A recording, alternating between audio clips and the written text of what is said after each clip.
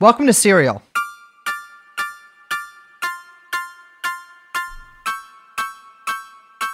Welcome to... Oh, I was expecting you to keep going. Serial. Welcome to Serial. Welcome to Serial. Welcome to Serial. Oh my God, stop it. I can't. I'm on a loop.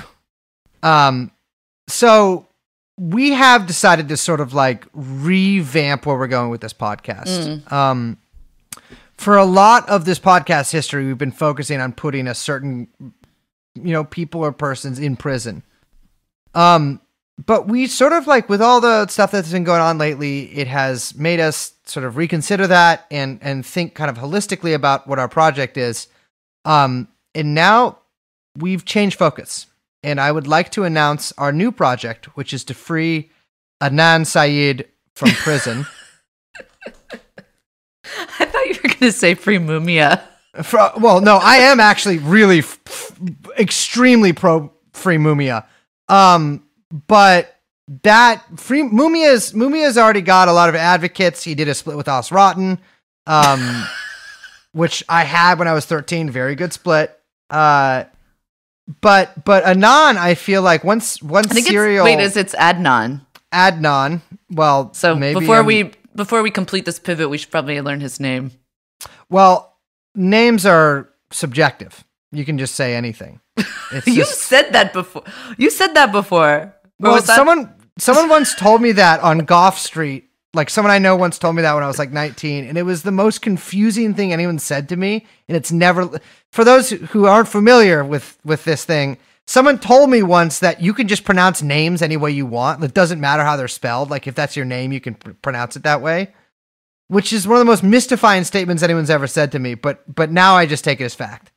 My friend was on a road trip once, and a waitress at a diner she was at came up and had a name tag that said chamomile, and she introduced herself as Shamila. Whoa. So that's pretty good. Perhaps your friend was right. Well, I am Brache Belden. That's what I'm going for now. And I'm your host here of Serial. Free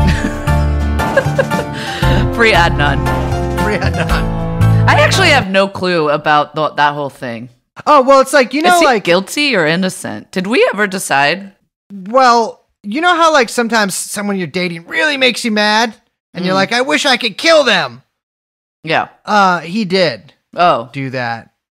But then the lady got didn't she get like tons of awards and money for like basically like falling in love with him and then making a podcast about it?